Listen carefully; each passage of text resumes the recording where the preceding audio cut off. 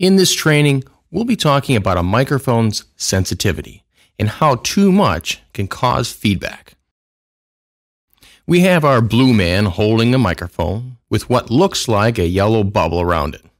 This bubble represents the mic sensitivity and how much the gain is turned up.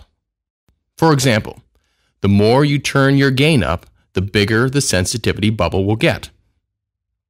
We have small sounds moving around in the room along with the voice of the blue man.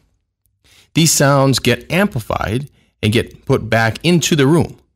If your sensitivity bubble is too big, you'll pick up the bigger sounds, which will then get bigger, and you'll get feedback.